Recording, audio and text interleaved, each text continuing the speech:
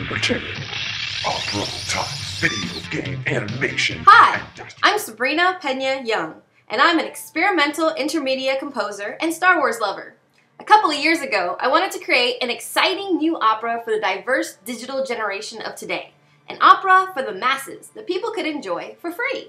The problem?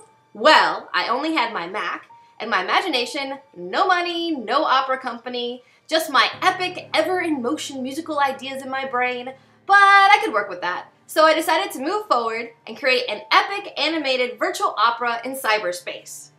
1,000 musical takes, 2 years of machinima production, and 0 rehearsals later, I produced Libertaria the Virtual Opera, a sci-fi animated opera created with a volunteer team of singers and animators that collaborated only through the internet.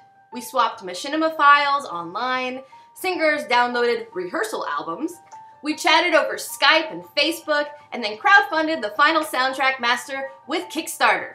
In the end, we had a rocking, moving, animated opera that could be streamed on a smartphone without worrying about pricey tickets or even wearing a tie. Yes, Libertaria, the opera that you can watch in your pajamas.